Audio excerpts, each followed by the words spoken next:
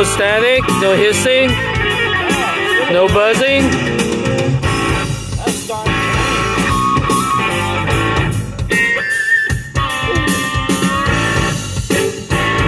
So that's how easy it is to add Bluetooth to your old stock factory radio. These are fiber optic, so regular transmitter like these will not work.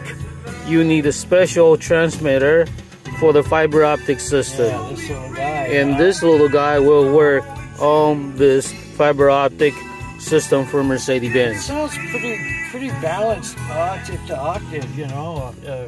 It really does. I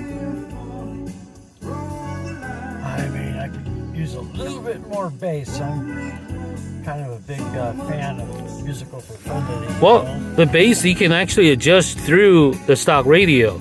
So you may use that to add more bass. Yes, okay. So you can use the equalizer on the stock radio to increase the bass.